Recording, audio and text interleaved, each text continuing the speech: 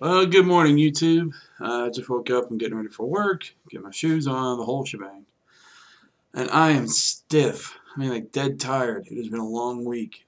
But I wanted to do a vlog and talk about regrets. Um, a lot of people tend to say I lived hard and had no regrets. I don't know. For example, on their deathbed, which is kind of a solemn thought. But throughout my life, there's been a couple of things that I regretted doing. Um, and I'm not really going to get into all of them because they're very personal, but there are a couple of things that I do regret doing. One was back in high school, which I had this crush on a girl. Her name was Amy, and she was very popular. And there was actually, I had a couple of chances to officially ask her out, and I'm fairly sure she would have said yes because I impressed her a lot. I actually took a French class, and we were both in it. She's the main reason why I took it. And excuse me, my sinuses are acting up. But basically, what ended up happening is that I almost wooed her, like literally wooed her. I was kind of slick. I was a total nerd, but I was kind of slick when I wanted to be, and I knew how to talk, I guess you could say. And so, you know, one regret I kind of always had was that I never really asked her out. But I just kind of talked myself up. But I never jumped off the cliff and said, "Hey, do you want to go out sometime?" And that's something that's always kind of stuck with me. I mean, don't get me wrong. I'm happy, very happy with my life today. I'm getting married, but you know, it's just one of those things where it's just like, what would have happened if I would have asked her out? You know, what would have been? And what if? They're two very powerful words. But that is definitely one regret I have. Another regret is passing along a car. My first car I had was a Ford Mustang II.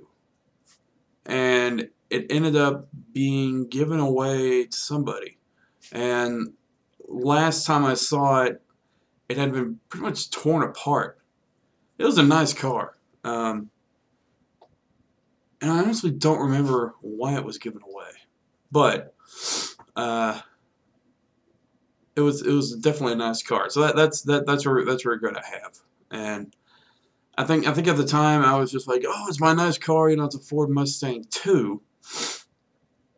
And with that mindset of a teenager, I'm just like, oh, it's not the original. I really don't want it. I wasn't like spoiled. I wasn't like, I don't want it. It's not the original. Yeah. I was just like, well, yeah, it's okay. You know. And that's another regret I have. But it's really weird how regrets can kind of pop up from time to time. You know, they just kind of pop in your mind. It's like, hey, do you remember that person, or do you remember that girl? And it's, you know, you just kind of tell yourself, it's just like, yeah, that I don't think that really would have been a life changer. It's just kind of like the whole Amy situation. I don't think if I would have asked her out and she had said yes, it may have only been a couple of days, to be honest, because she was one of the popular girls and I was a nerd. You know, that whole clique thing was very prominent at my school that I went to in Georgia.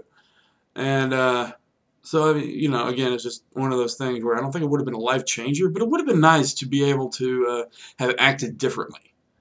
So, I don't know. There you go. That's just a couple of regretful moments in my life. Again, nothing big, but, you know, stuff that would have been nice to see how it went the other way. And it's pretty curious how stuff like that, you know, happens in life. What about you? How do you feel about regrets? I mean, do you even concentrate on them, or you just let them flutter away? Any big regrets that could have happened? Let me know in the comments below. Thanks for watching. Be sure to like, subscribe, and comment, and have a good day.